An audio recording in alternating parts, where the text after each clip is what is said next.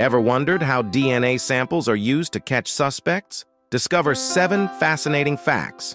Number 1. DNA is mostly unique except for identical twins. Every person has a unique DNA profile, making it a powerful tool for identifying individuals. Number 2. Investigators compare DNA from the crime scene with a suspect's DNA sample by analyzing specific regions called genetic markers. A match can confirm or rule out a suspect. Number 3, even a small sample, like a drop of blood, saliva on a cigarette butt, or a strand of hair, can provide enough DNA to identify someone. Number 4, DNA can be extracted from skin cells left behind on objects, like a weapon or doorknob, even if the suspect wasn't bleeding or visibly injured.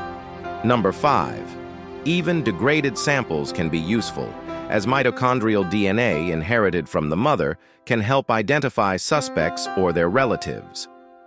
Number 6, the Combined DNA Index System, CODIS, allows law enforcement to compare DNA evidence with profiles of known offenders, solving crimes faster.